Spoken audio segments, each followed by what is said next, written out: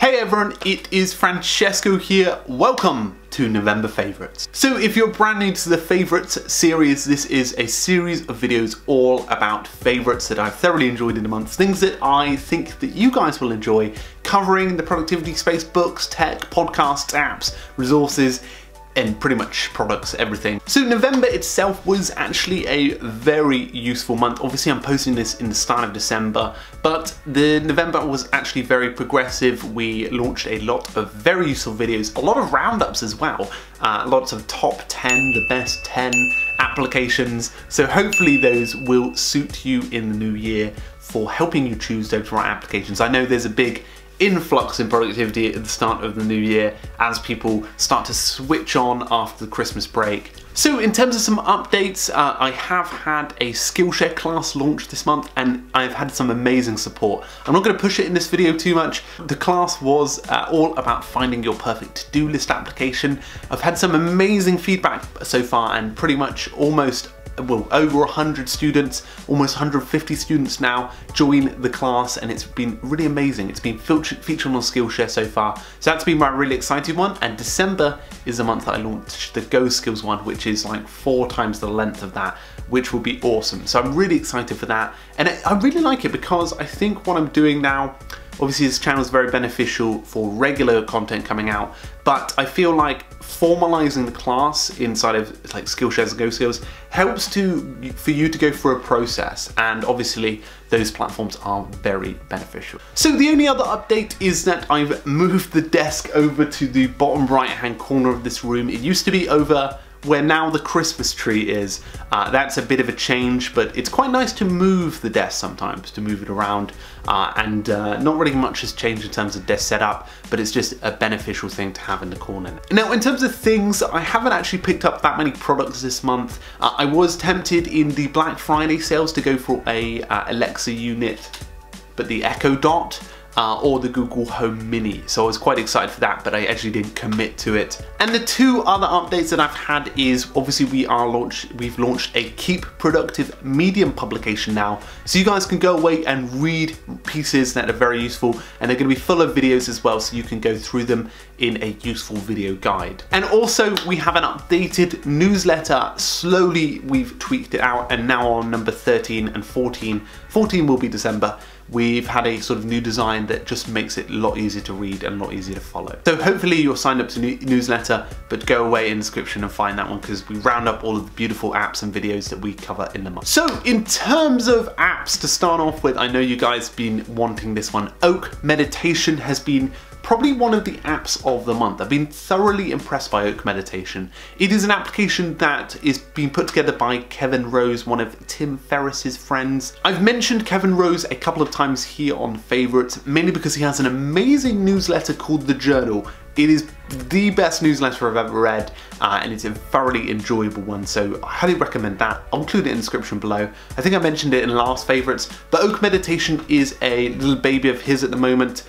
It's been growing, it's been very popular, but I think the method is one of the best ones I've seen out there. Now I've tried about 5 meditation apps over the last couple of months, and this one has been the best I've enjoyed so far, so it is definitely highly recommended. I'm going to include the link in the description. So my other discovery was CloudApp. I'm going to do a full CloudApp review over on World of Apps, but it is amazing. It's probably the best application maybe of the year.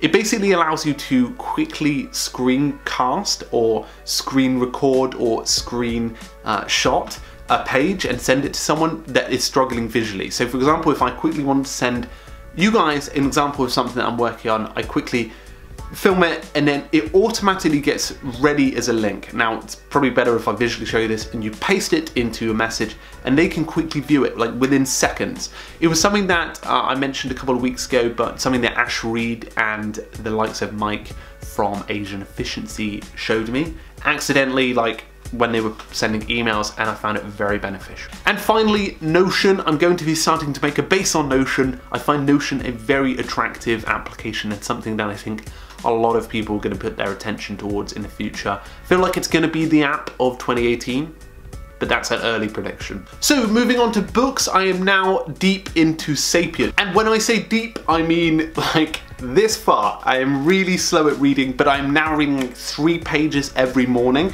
and it's actually a really fast-paced book. I really like it because what it does is it documents like a brief history of humankind, bringing together what we used to do, our like habits, routines, but mainly the sort of history and the sort of process we've gone through in terms of evolution. It's an amazing book. Highly recommend it. The author, I can never pronounce, Yuval Noah Harari. I've got his other book, Homo Deus, which I'm going to read straight after, but very beneficial. I finished Ikigai. It's a book all about longevity. There was a recommendation from Lavender. Fantastic book all about the sort of blue zones of Japan and different other areas. There's 5 blue zones in the world there where the oldest people in the world live. Incredible book, and it documents how you can find your Ikigai, which is a blend of your career and what you want to do for long purposes. So it's very useful and I highly recommend the read. So on Audible I have Principles, which I'm about halfway through now, Ray Dalio's Principles, and I'm also got a second one, The Subtle Art of Not Giving a, and I'm going to read that one almost after, in tandem with Sapiens and Homo Deus. Something I have been doing in the mornings is using Medium to pick a read every single morning and get one done. I've been sharing them on Twitter and a lot of people are liking them as well. A range of resources, but I pick it the night before and then post it in my morning routine, and then I basically can just crack on with the read, and it's a really short, fast read, but something to get my perspective out there. It's like learning about a different perspective. The next one is a Skillshare class, which I would recommend you go and check out. It's by Wit and Delight. Kate Arends runs it. It's a very strong course about finding your purpose with content development, and this is actually finding very beneficial for me at the moment as I grow and expand the Keep Productive YouTube channel, and I'm going to be taking further looks into this. So in terms of podcasts this month, Tim Ferriss has a brand new one called Tribe of Mentors. I've got the book, I'm reading it. It's not really like a read, I would say. It's more of a, you dip in, you read a section from a person where he asks these series of questions. Finding it really beneficial so far, a very useful resource. But he has a new podcast called Tribe of Mentors as well, which goes alongside it, and it's sort of like an audio experience to this book, more I would say an accompaniment, and I highly recommend checking out.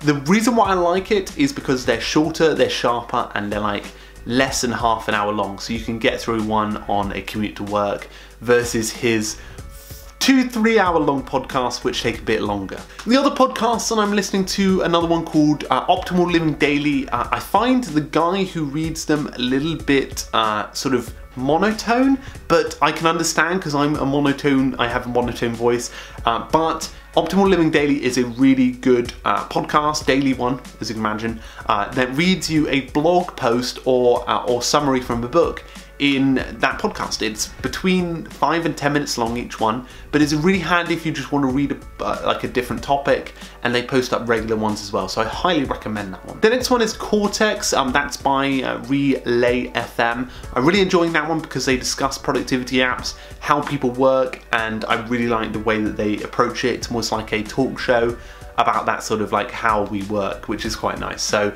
that's a high recommendation from me. So guys, I hoped that you enjoyed today's feature. I hope November Favorites wasn't too boring. Obviously did a late October Favorites, so November Favorites, it doesn't have too much gems inside of here, but December Favorites, I'm already picking up a lot of useful stuff across this month, so hopefully that one will be beneficial. Anyway guys, I hope that you enjoyed this feature. Make sure to hit the subscription button and the bell notification for regular videos. Make sure to enjoy some of the other videos that I put out recently, Evernote, Todoist, some of the other ones I put out. I hope that you will go away and enjoy. Anyway guys, make sure to have a great week, keep productive, and I'll see you guys very, very soon. Cheers.